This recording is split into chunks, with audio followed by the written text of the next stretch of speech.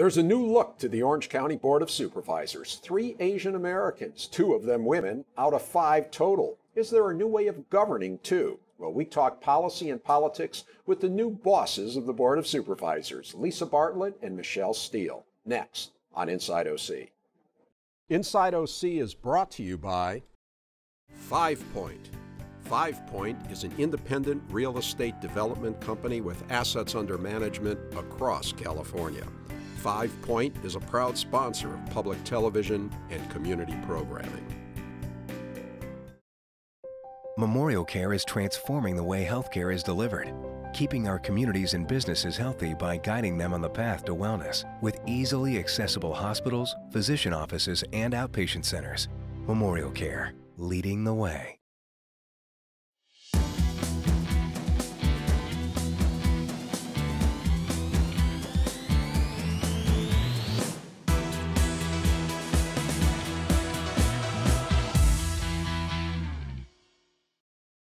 Hi, I'm Rick Reiff. Welcome to Inside OC. Term limits and the siren call of Sacramento have caused a lot of turnover lately on Orange County's Board of Supervisors. 3 of the 5 members have less than 2 years' experience, and all 3 of the newcomers are Asian Americans. 2 are women, and they're both here.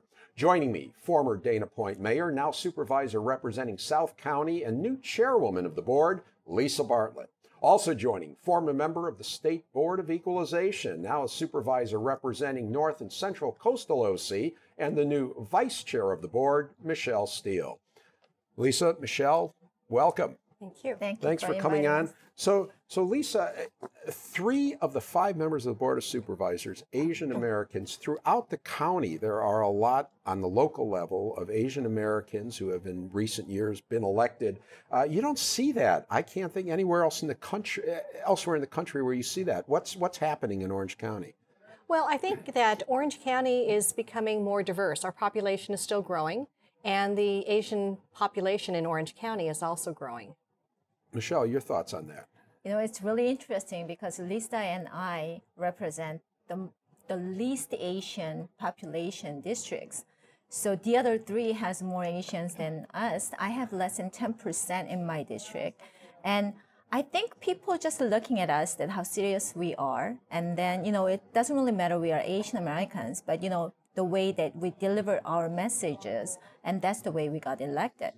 Yeah, I noticed your names, Bartlett and Steel, are not your maiden names, I assume. And yet, you know, a lot of politicians will use, if they're Latino and they're in a Latino district, even if they get married, you know, and they have a Anglo name, they'll use the, and you don't do that. Is that a conscious thing, or is it just something you've never even thought of doing? It's something that I never even thought about. But the fact that we are 3 Asians elected to the Board of Supervisors, we weren't elected because we were Asian. We were elected because our constituents felt we were the most qualified candidates for serving on the Board of Supervisors. Okay, and so does ethnicity have any significance in your opinion? As far as getting elected, I don't think ethnicity had anything significant about getting us elected to office. And well, I've been using Michelle Steel for the last 10 years. When I got elected for State Board of Equalization, I was using Michelle Steel. So, you know, I never thought that, you know, I have to change to Michelle Park Steel or Right. Michelle Park. So let's talk a little bit about each of your backgrounds. Let's start with you, Michelle. Where were you born and so forth? How'd you wind up getting into politics? Really? I was born in Korea and I was raised in Japan. So I came here to go to college. I speak English as my 3rd language. 3rd language, so you speak? Korean is my first and Japanese my second. Okay. And actually, as a first generation, I never thought Lisa as an Asian American. You know, when I saw her, I thought she was half Asian, but I never thought she was full Japanese American. So, you know, when you come here to go to college, especially when you have an accent, you're never really thinking about running for public office. But the Board of Equalization was different because they actually harassed my mom, who was a teacher all her life in Korea and Japan. And she opened a clothing shop in downtown Los Angeles. And, you know, it's a tax agency. They harassed her, so she paid the taxes that she didn't owe, plus penalty and interest on the top of it. So I said, I think I'm going to do a much better job to protect taxpayers. That's the way my political career started. So that's how you got, because your mother ran a shop. She was not treated well by the tax authorities. Right. And so you decided you were going to go on that tax board to make a difference. To teach them lessons. Yeah. Wow. Well, that's interesting. And Lisa, how about your background? Well, I was born in Culver City, moved to Orange County when I was 3. So I remember Orange County when it was full of orange groves. And this will date me a little bit. I attended UC Irvine after high school, and at that time, UC Irvine had 5 buildings on the campus, and the bookstore was a trailer across the street. So I've seen Orange County really grow up over the years, and I've been a resident of Dana Point now for the past 25 years. Wow. And what was your father, what was your mom and your father, what were their ethnicities? They were Japanese American. They were born in Hawaii. Oh, okay. Yes. And my father was a chemical engineer. My mother was a school teacher. Now, do you speak Japanese? Squishy, a little bit. Just a little bit. Yes. So in the house, that isn't something that was spoken. Not too much. And so you are, I mean, so it's, to you, ethnicity is, it's like anybody else, or, it's. Well, I grew up with a lot of traditional, Japanese customs. And when my friends were eating McDonald's hamburgers, I grew up on sashimi. Oh, you did? Okay. Yes. All right. And Michelle, when I know with Suki Kang, who is like you, a Korean American, when he was mayor of Irvine, he would go to Korea, and he was like royalty, because in Korea, being a mayor is a big deal, right? And they thought it was like Rudy Giuliani coming or something. Exactly, right? Exactly. Mayor means really big in Korea. So when I went last year, and they said, what do you do? Supervisor? Some supermarket supervisor? That's the way they asked me. So I said, oh, supermarket supervisor can get elected in Korea? I didn't even know. So when I was invited by Korean government, then one of the city mayor, really small city, and he was invited, and he actually got the business class tickets, and they were refusing to give me the business class because the supervisor is really nothing of a job. So they don't understand that exactly what we are doing. So mayor of a small town in California gets the business class to go over there, and you had to fly coach. That's right. That's right. Okay. So that's a little bit of a come down. Were you able to explain to them just how important you were? I told them I am top of 31st city mayor's mayor. That's the way I explained to them. They still don't get it.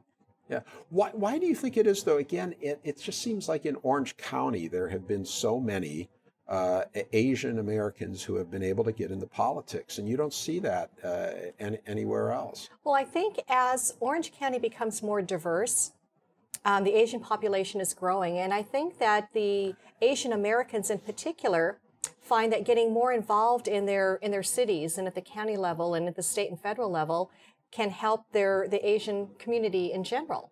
And it just brings a different perspective to the table, different level of experience. And what I'm hearing from both of you is that, at least in your cases, the less Asian you behave, the better it is politically. Not necessarily. Or as far as as far as touting the fact that you're Asian, you're saying you got elected because you were running as a candidate for everybody. Right. And I think I was elected in my district because the residents felt I was the most qualified to serve in the district. But I'm very proud of my Asian heritage. Yeah. So let me ask you, Michelle, is there an Asian identity separate from the particular identities? Andrew Doe, who is the third Asian American, is Vietnamese. He succeeded Janet Nguyen, who was the first Vietnamese on the Board of Supervisors. You're Korean, you're Japanese, they're Vietnamese. Do you identify more with your particular ethnicity, or is it more like we're Asians? I think both. Because when you go to their community, then, you act like you're a Korean American. Then, when I go to actually Korean American community, I am Korean American. So I behave like Korean American. When I go to the mainstream, it's totally different. But most of people, actually ethnic communities plus mainstream communities, they're all asking same thing, that they want to have better government. and they want to have less tax money spending, wasting at the government side. So, they're always talking about the same thing, but mostly, I don't know about Lisa, but for me, most of fundraisings and support coming from Asian Americans. So it's very important, but at the same time, I think we understand that different culture. So I think we can add more to the, Orange County government. So I think we are doing a much better job. And then I am not putting other people down, but, we understand that all different communities, especially Orange County, that we have a lot of Asian Americans, that we understand each community. So I think that's what people are looking at, that, they're going to do a good job as a government person. Also, besides the ethnicity issue, there's gender, and you're both women, and you occupy now the two high official positions on the Board of Supervisors of chair and vice chair. How much of a factor is gender in politics and in what you do on the board? Well, I think as women, especially the only two women on the Board of Supervisors, Michelle and I bring a different perspective than the men. And, elected officials across the nation, women elected officials only comprise 21%. So it's still a very small percentage nationwide to have women in office. It's been going up over the years. It has been going up. And as we speak, there might be, I realize you're both Republicans, but there appears to be a good chance there could be a woman in the White House very soon. We don't know about that. But do you ever split off into guys and gals when you're talking about things on the Board of Supervisors? A lot. A lot. You said a lot. But you know what? Actually, Lisa came from the local community, from the city. I came from the tax agency. We think different, but you know what? We don't agree 100%. But most of the time, that as a woman, that we understand better. We are more sensitive to the staff, and we work much close, and then we understand better of those details. So I think we do a better job, don't we? Yes, Michelle and I work very well together on the Board of Supervisors. And like I said, I think we just bring a different perspective as women. When we take a look at some of the issues relating to the County of Orange, women just have a different perspective than men do about a whole host of things, whether it be the homelessness issue or the animal shelter. Was that all right? So, because you're women, you're going to just spend more money on animal shelters and the homeless than that?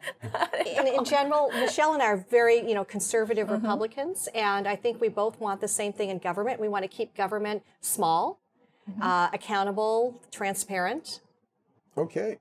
Let's talk about some of the issues that are facing the county. I asked your staffers before the show, what you might want to talk about.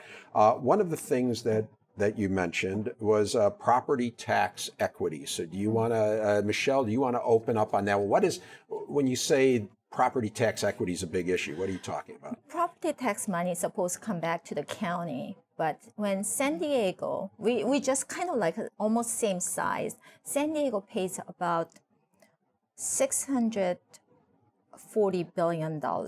And we actually, Orange County property tax is about $699 billion. Okay, so this is property tax money that goes to the state of California. Right. Money comes back. Is actually San Diego gets about $900 million. We get about $640 million. So we get about, 6 cents per, whatever we return. And in the whole state, Orange County gets less back than anybody else. Right. And it's really, the inequity is that there are 58 counties in the state of California, and Orange County gets back 6 cents on the dollar for every dollar we send to Sacramento. The average county receives 17 cents. So we're literally getting 1/3 of what the average county receives. So we have to do more with less. Right. And so, I mean, you're raising that as an issue, but there's nothing that you can do about it. There's no way that Sacramento is going to change that. Well, at least not in the short term, but we are continuing to work on that. What could possibly ever be done in blue state California that would make them decide, oh, we should let Orange County have more? Well, I think the Republicans need to have more of a stronghold up in Sacramento, get more Republicans elected to office. We need to change the tide, and until that takes place, I think the tax equity issue is still going to remain at large. There is one, because this, when they divide the money for 58 different counties, it happened before 1978, Prop 13. So at that time, they divide up by the government sizes that. And now that, they have a one pie that each county is sharing it.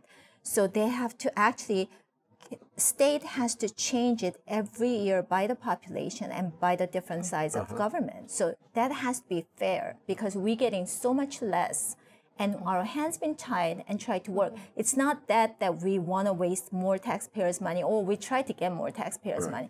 We have to get fair amount of money back. I get it, and public officials in Orange County always bring that up, and it's like, okay, life is unfair. It just ain't going to happen. It's but I'm glad you're out there, pounding that issue. Another one that both of you mentioned was AB 109. Explain, Lisa, briefly what that is and why that's important to you. Okay, AB 109 is the early release of prisoners from our state prisons back to the local counties. And Sacramento has given us some money to handle the transference of those prisoners back, but certainly not enough.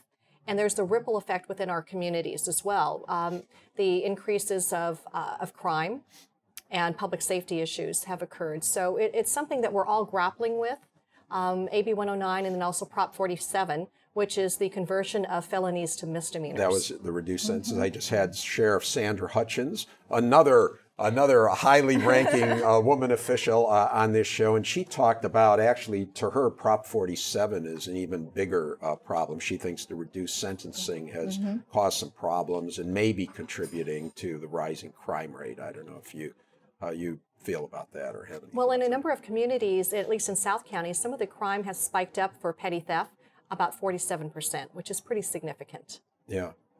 Something that neither of you mentioned, but I'd like to ask you about, because I think it's a huge issue, and it's one that people often mention, are the unfunded pension liabilities that not just Orange County, but everybody is grappling with. How concerned are you about that? I mean, we're talking about billions, hundreds of millions, if not billions of dollars. Actually, billions of dollars in Orange County.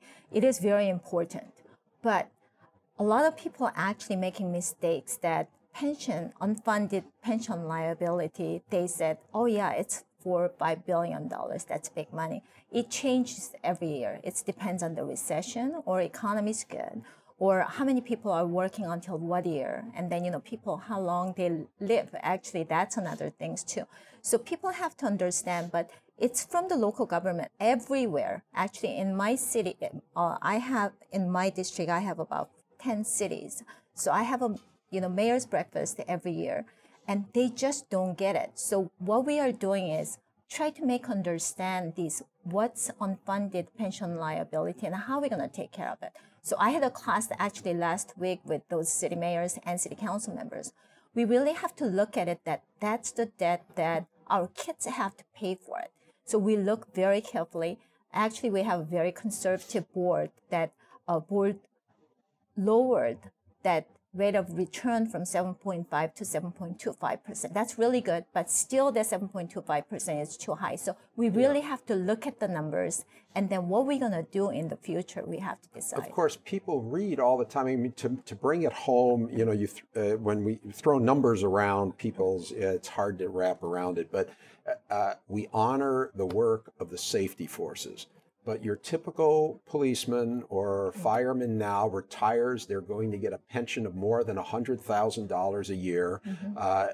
They make very good money. They get huge pensions. Taxpayers, very few of whom retire with that kind of a deal, have to pay for that. Let me ask each of you, while it may seem politically impossible, the concept of taking public employees moving forward and having them have a 401k rather than the kind of defined benefit plans they have now. Are you in favor of that? I've always been in favor of the defined contribution plan, where you've got the employees that contribute to It's like their a 401, like everybody in the private sector. Absolutely. And if we had had that in the public sector for the long term, we wouldn't have these high pension issues that we've got. Orange County, fortunately, we're paying off our bankruptcy debt by next year. And I would hope that we would take some of that excess cash that we don't have to pay towards the debt and put that towards our county's unfunded pension liability so we can start to pay that down. Right.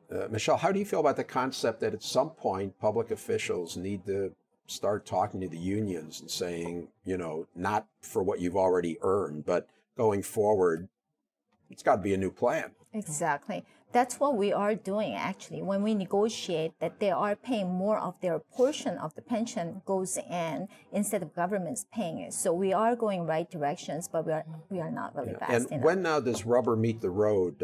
You've got some negotiations coming up soon, don't you? Isn't it going to be that season pretty soon? Oh yes, with AOCDS and ACLM. Which is AOCDS is the sheriff's deputies? Is the deputies? Association of Deputy Sheriffs. Okay, and that's later this year. Yes, it is. Okay, lots of luck. Okay, let's talk about two projects that, one for each of you. Lisa, you have been very involved, first as a mayor of Dana Point and now as a supervisor in the harbor restoration at Dana Point. How big a deal is that for Dana Point? It's a big deal for Dana Point. It's a big deal for me. That's why I ran for Dana Point City Council in the first place. I moved into the city in 1989 as it was getting incorporated, and I was promised the next year a brand new Dana Point Harbor and Town Center. So in 2006, I decided to run for city council and get these projects moving forward. But as you know, government moves very slowly. But in my first 4 years on the Dana Point Council, we were able to get a master plan approved by the City, County, and Coastal Commission for the harbor and for Town Center. And Town Center is now progressing beautifully. And our Dana Point Harbor project has been 18 years in the making, and we are actually breaking ground June 29th of this year. So I'm thrilled that this project is finally moving forward. Yeah, anybody that drives in Dana Point now, you can just see the change. And it's almost like, are you hoping for kind of a Santa Monica vibe, or what are you trying to do there? We just want to remain a really vibrant coastal community and kind of keep up with the times. And a lot of the buildings over the years just became very dated. So now we've got updated structures and new structures in Town Center. And I look forward to a completely revitalized harbor. Okay. It's going to be a great project. And instead of having the county, we had two choices. The county could either build out the harbor, or we could have a public-private partnership arrangement, or P3 arrangement. And in costing out both sides, I said, you know, my focus is to keep government small. And instead of growing county government to manage and build out the harbor, I said, why don't we basically partner with the private sector and have the private sector take the financial risk, build out the harbor, and the county will have a revenue stream, which goes into the Tidelands Trust. So it's going to create a lot of new jobs for the private sector community, which will be great for the local economy in Dana Point, and I think we're going to end up with a really stellar project. Okay, and you're trying to do something, Michelle. Lisa has the boats, you've got the planes, Exactly. You've got John Wayne Airport. So what's happening there? We want to get port of entry status from the federal government. We applied it a few years ago and we got rejected. So last November we did again, and we actually getting help from all other congressmen in our district, like Ed Royce and Dana Rohrabacher, Mimi Walters, and Loretta Sanchez. So everybody's helping. So a bipartisan effort to get port of entry status. What will that do? Does that? It sounds bureaucratic. Will it help? Will it help like with commerce or what? Help for commerce and tourism, because they're worried about that. We need more cargo planes coming in, but Orange County, as you know, that we cannot really bring the cargo plane coming in. But Washington, D.C., that people working there, they just don't understand Orange County itself, because we have LA Port, we have Long Beach Harbor, and then we have LAX, so they have enough cargo. But we have, instead of that we have Disneyland and Knott's Berry Farm, and more tourists are needed in our economy. So we want to bring more people. I thought we get all the tourists. They're all coming in, right? We They fly to LAX and then they go to Disneyland. What? No, but I'd rather them to coming in, because we have right now that two countries are coming in from Mexico and Canada. But I want to open a little more, so more people coming in to spend more money, not staying in LA hotels, but how about Orange County hotels? And right now they do that because it costs a little more to fly into John Wayne. Is yeah, that it? cost $17.50. They have to pay so that's plus $5 for usage fee. So that's a lot of money. And we're talking about we are collecting about $4 million per year. Instead of that $4 million, that it's going to cost federal government only $1.3 million.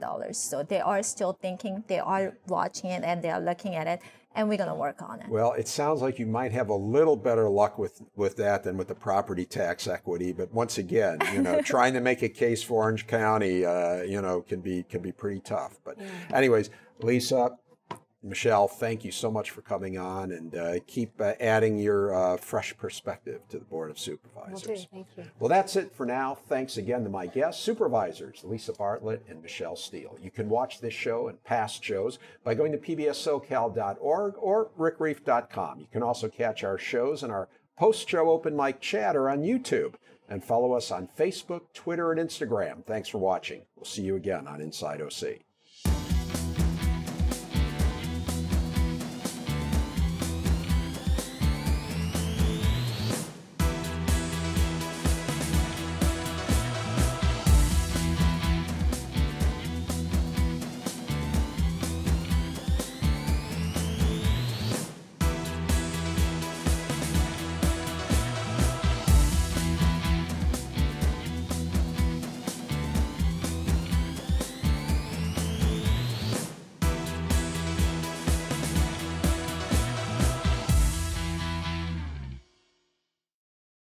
Inside OC is brought to you by 5 Point. 5 Point is an independent real estate development company with assets under management across California. 5 Point is a proud sponsor of public television and community programming. Memorial Care is transforming the way healthcare is delivered, keeping our communities and businesses healthy by guiding them on the path to wellness with easily accessible hospitals, physician offices, and outpatient centers. Memorial Care, leading the way.